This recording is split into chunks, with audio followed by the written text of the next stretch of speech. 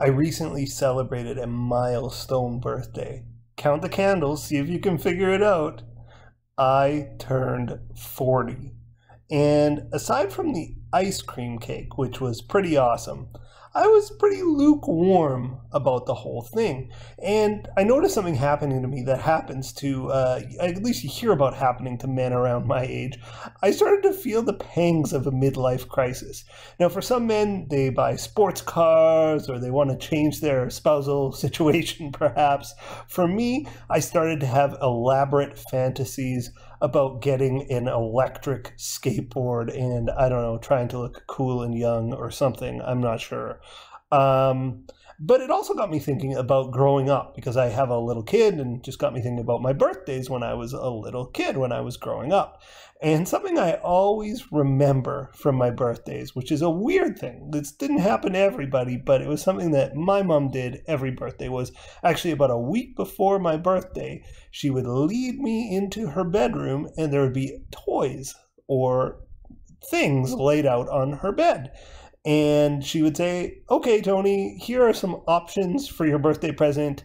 Pick one." And so I'd pick one. Inevitably, I would pick video games because that's the kind of person I am. I wouldn't want the basketball or the rollerblades or anything like that.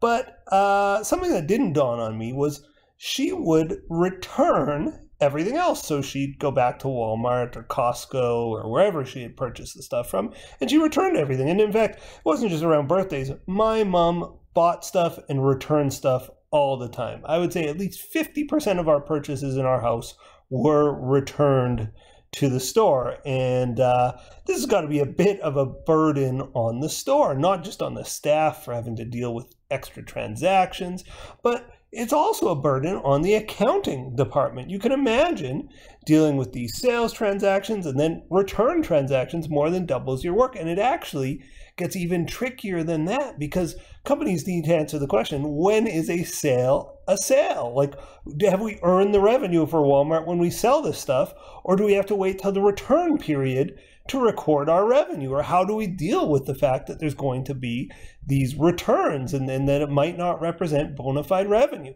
So that's what a big piece of this module is about. It's about dealing with people like my mom who make constant and frequent sales returns.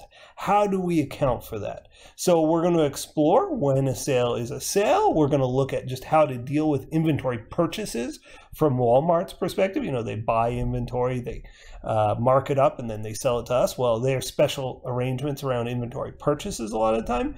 And we'll answer the question, does this change the financial statements? Spoiler alert, the answer is going to be yes. But more on that later. By the way, I did buy the electric skateboard, and it's awesome.